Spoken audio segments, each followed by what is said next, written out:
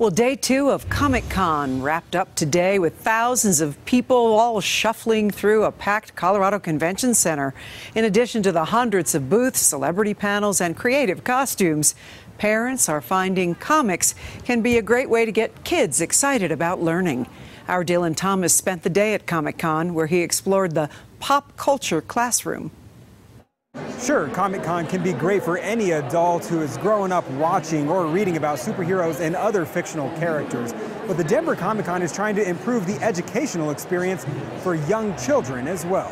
Since 2010, the Denver Comic-Con has attracted thousands of fantasy lovers of all ages. Many show up dressed up as their favorite characters.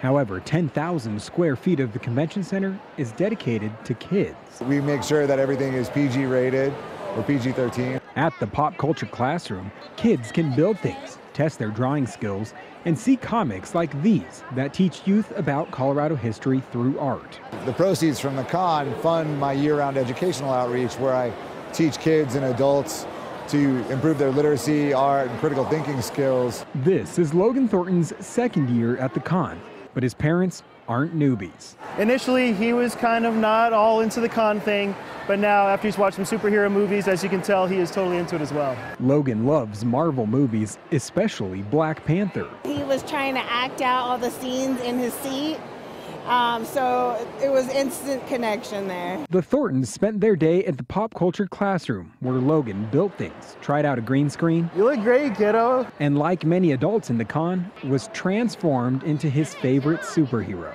Black Panther. While Logan flexed his superhero muscles, thousands of others spent their day getting pictures and buying novelty items. An escape from reality for some, and an introduction to the life of a hero for others. I have a fun day. Comic-Con wraps up Sunday, June 17th at 6 p.m. In Denver, Dylan Thomas covering Colorado First.